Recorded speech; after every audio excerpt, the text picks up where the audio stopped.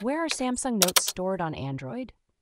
If you're wondering where your Samsung Notes are stored on your Android device, you're not alone. Let's break it down step by step.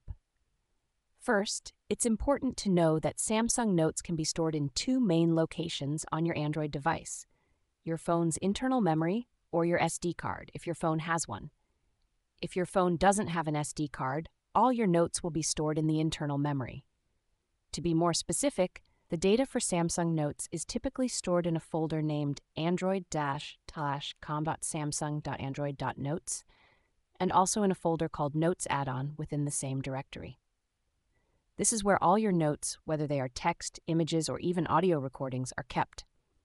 However, due to Android 11 restrictions, you can't directly see the inside files of the Android data folder without using a file manager app like Solid Explorer. This app allows you to navigate through the folders and see the files stored within.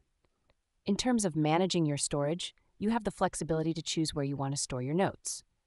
For example, if you prefer to use your SD card, you can set it as the default storage location for your Samsung Notes. This can help manage your internal storage space more effectively.